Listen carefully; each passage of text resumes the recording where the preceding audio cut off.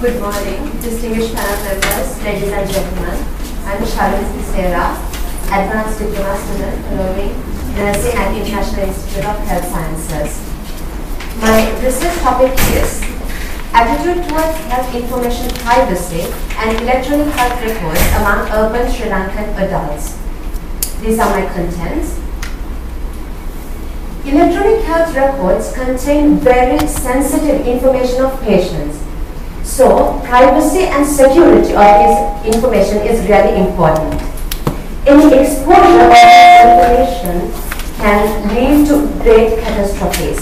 For an example, I would like to bring out a story on the President Lanka NGO, who openly goes out in public and says when her husband was first diagnosed with HIV/AIDS and when the results were leaked out from the hospital by the hospital employees and the greater disturbances that she has to go through and which ultimately led her husband to commit suicide. Leaking out of health information leading to these greater catastrophes is not only common in Sri Lanka but also in other leading countries as well. Understanding the gravity of this, in 1996, the United States government has implemented Health Insurance Portability and Accountability Act. It had provisions to ensure the privacy and confidentiality of identifiable health information.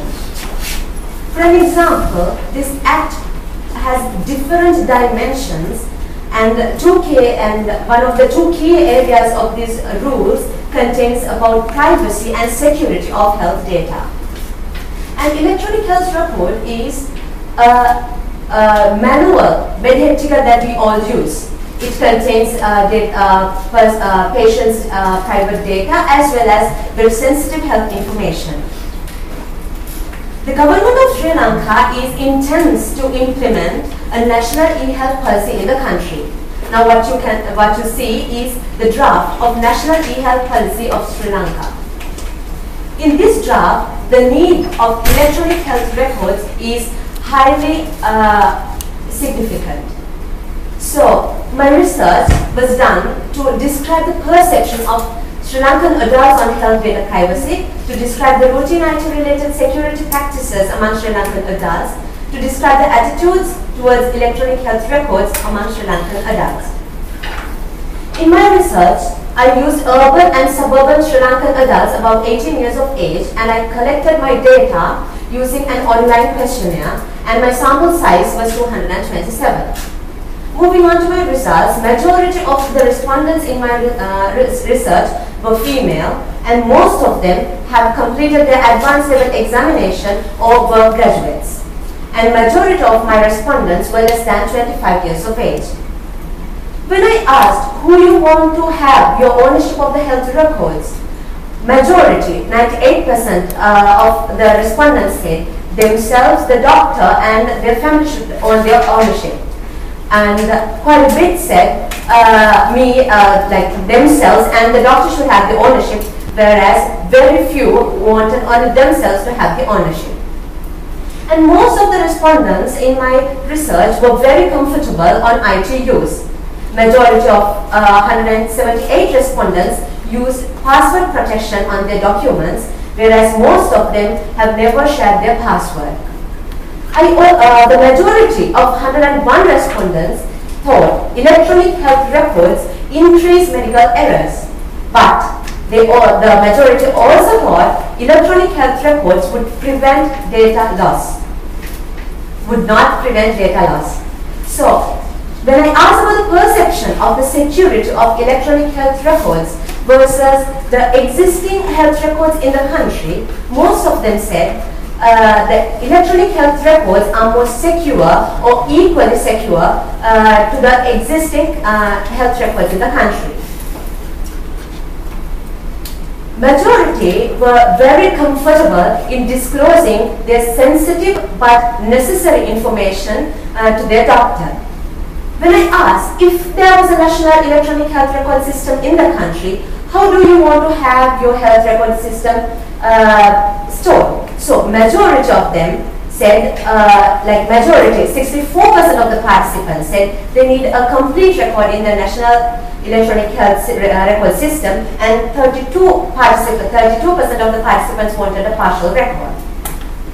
Health information exchange is transferring your electronic health information from one institute to another institute, or from one department to another department. So majority of my respondents, closely 60%, thought the health information exchange is a confidential way of communication, and they also thought it would increase the quality of care.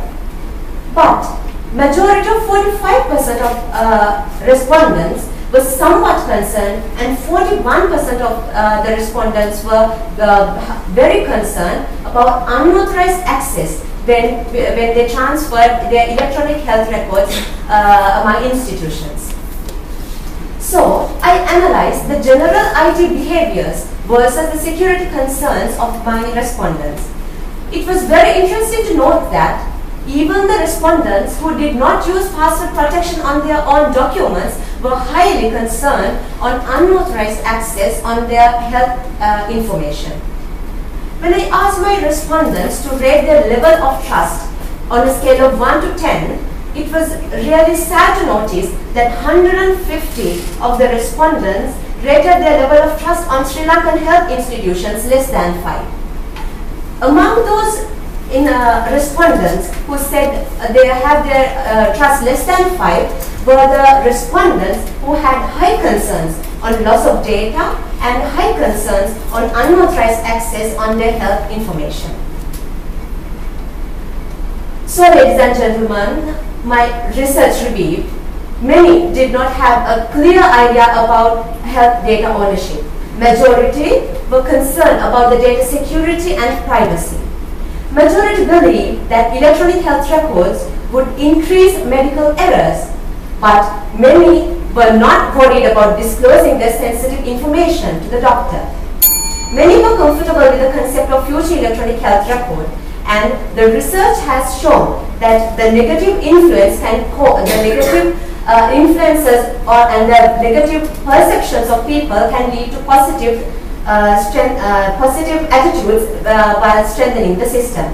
So I recommend to improve the reliability of the health institutions, because that is where the main problem is, because people do not trust their health institutions. And I also recommend to improve the infrastructure of the health records and to improve the public education and awareness on electronic health records.